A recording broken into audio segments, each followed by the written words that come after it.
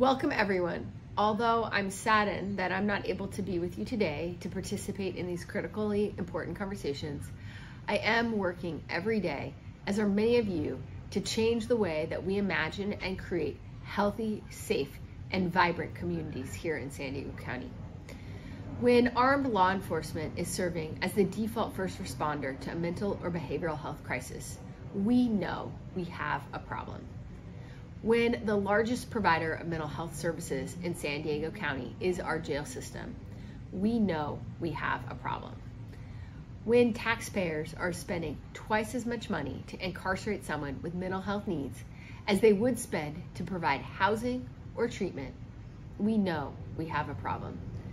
But by joining together and having conversations like the ones taking place today, we can uplift solutions that deliver real results and real change for our communities.